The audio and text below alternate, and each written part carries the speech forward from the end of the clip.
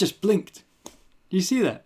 I did it again. I might tweet about this again. It's like it's a habit to me. It's like I like most other adults blink every like 6 seconds or so, and I breathe.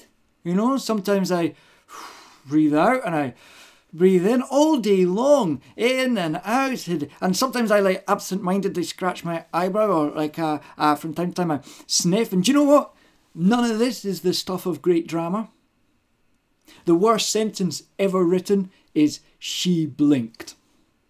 It's only worth saying that your character blinked if she's entered a staring competition.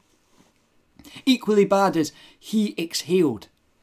Don't tell me your character's breathing. Of course he's... Tell me if your character stops breathing. That's news, right? These are extreme examples of a general problem that occurs when authors focus excessively on the minutiae of human movement. Eyebrows raising, or shoulders slouching, or corners of mouths upturning, or blinking, or breathing, or crossing legs, or fidgeting. And often this results when the author wants to break up the dialogue but doesn't have anything meaningful to describe. Have a look at this paragraph, for instance.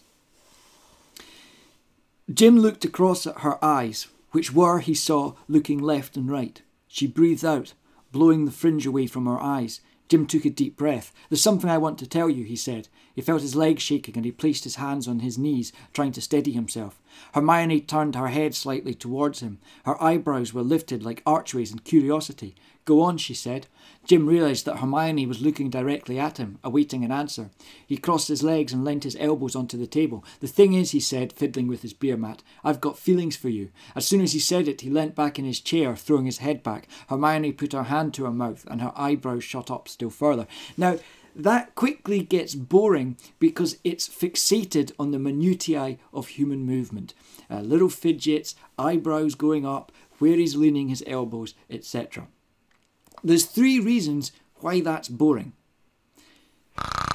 First of all, we should be able to imagine how your characters are looking and sitting and moving from what they're saying and doing. We would expect Hermione's eyebrows to rise in response to Jim's declaration. Second, most humans have the same bits and move them in more or less the same way.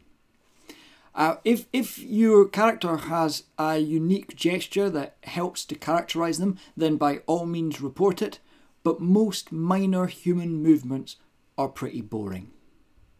Finally, most small human movements aren't consciously registered. You're rarely conscious of your breathing or your fidgeting, and you're rarely conscious of someone else's breathing or fidgeting. Now, if something's not worthy of our attention in real life, it's unlikely to be worthy of our attention in fiction.